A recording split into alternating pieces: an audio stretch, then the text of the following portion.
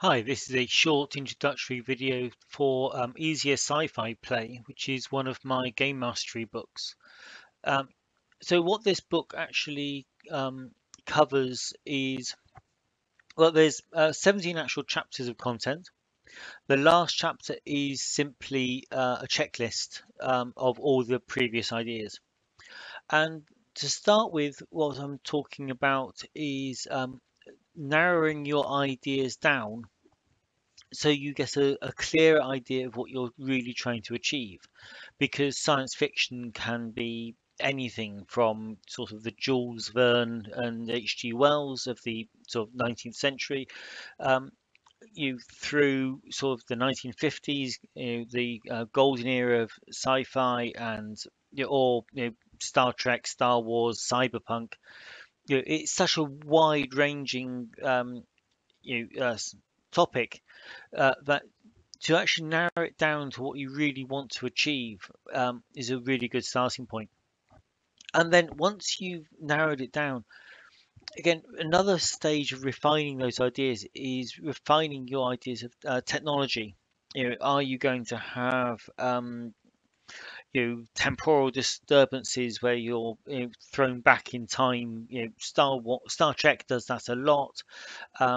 Star Wars, for example, there was never any concept of time travel in that at all.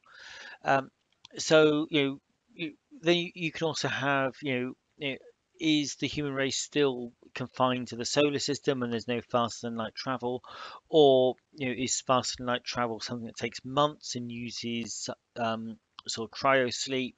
Is it something that takes minutes?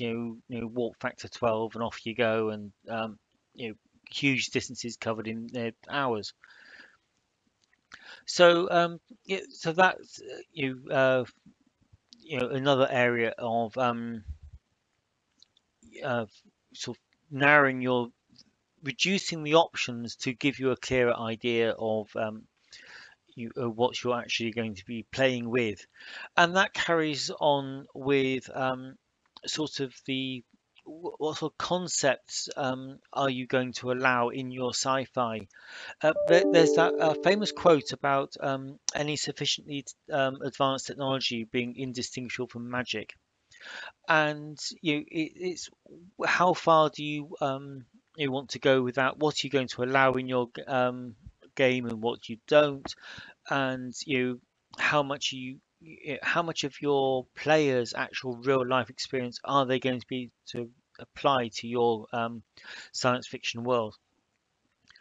And then once all of that was reducing your options, and then we get into building it up again.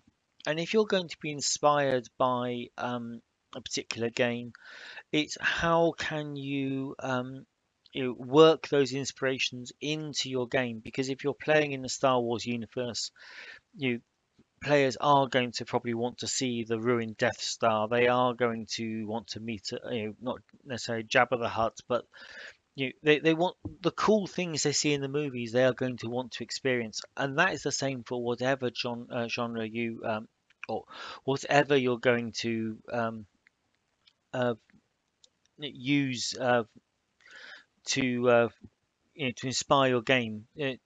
So there's some advice on that, and then there's a bit about party relationships. Now these the best science fiction sort of party relationships rules I've ever seen were in the Alien games, but they came from, I think it was Forbidden Lands.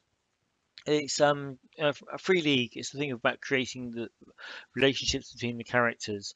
There was a very basic version of this in Mutant Year Zero as well, where you would have kind of a rival and a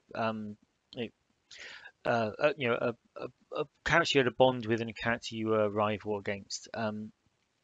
So yeah, I've included ideas like that. I think they're really strong, and they have a different role to play in a science fiction game compared to a fantasy. Um, and then there's a bit more about you know building up the detail of a science fiction world, or worlds plural, and then a bit about characters and player options, what to consider, you in you, what player options to allow, and that feeds straight into aliens. Are you going to let the players play aliens? If so, what kind of aliens do you want? You Are they just going to be humans with rubber masks on, or are they going to be, you know, so otherworldly that they can't really relate? And are you going to be you are you prepared to accept that into your world?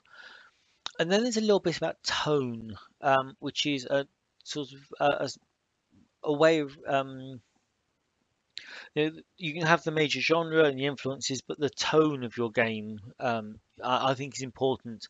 It's an idea that comes from the Genesis system, and it's well worth applying to games. And then I'll go a bit more about aliens, and where you can get aliens, and importing aliens from other games into your world to to give you a richer sort of biodiversity. And then this chapter 11's all about planet hopping, and you know whether to keep your players on a planet for longer, or to let if they've got a ship, to go from planet to planet. Are you going to have a different planet every adventure? Are you going to have a different planet every sort of keep run several adventures on the same planet? Um, and then there's a little bit about not necessarily ship to ship battles, but you making longer space journeys interesting without having to throw pirates at them, or you're going into space combat all the time. Now you can see as I'm scrolling through this how some topics are far more involved than others. I do come across space combat, and I will tell you in advance that the summary of that chapter is that I really don't like it, and the problems I foresee with it. Now, if you can get space combat working in your games, brilliant.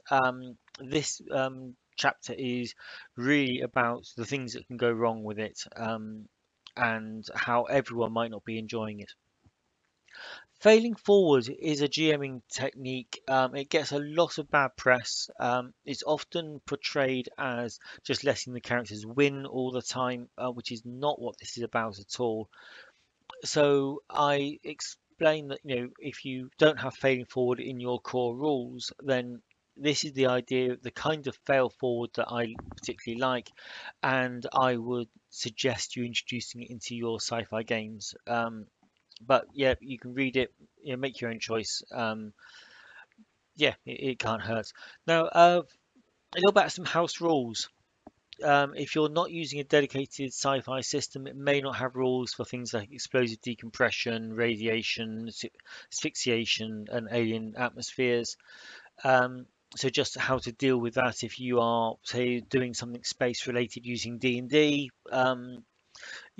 Saving versus poison isn't actually going to cut it as such. And that there's cyberpunk is a bit of a dual personality genre, in the fact that you have this physical and sort of matrix-like world coexisting. Um, so I have a dedicated chapter on cyberpunk, and then this little bit about uh, the body. Lots of games now. I used to play Car Wars, Steve Jackson's games, the decades ago, and that came up with this. Then we considered it a problem of cloning your character so they couldn't be killed.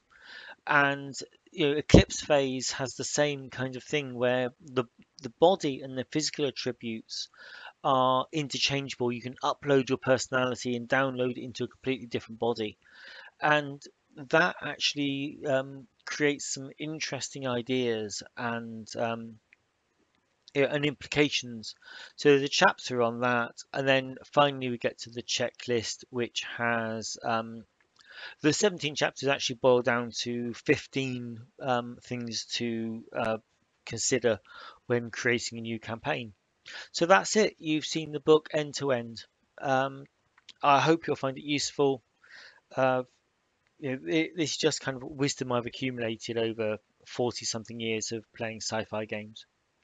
Okay, thank you for watching.